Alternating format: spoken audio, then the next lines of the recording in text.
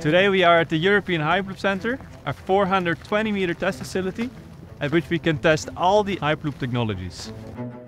This center is unique because of its lane switching capabilities, and this is essential for the realization of Hyperloop networks. The center was realized as part of the Hyperloop development program, in which we collaborated with more than 25 amazing public and private partners. The construction went as planned, and the placement of the pipes even faster than expected. This is because we made use of prefabricated Hyperloop pipes. This is an open Hyperloop test facility in which companies from all over the world can come and test their Hyperloop technologies. For example, Hyperloop vehicles, tube configurations, or any other Hyperloop components.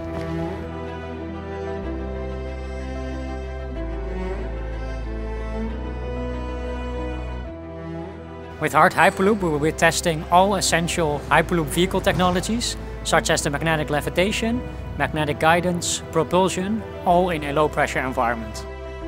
All our tests are successful if the technologies work as expected and we reach our goal of going with our top speed through the lane switch. What makes our vehicle unique is that all active components are on board the vehicle, reducing the complexity of the infrastructure. This makes the Hyperloop cheaper and quicker to build.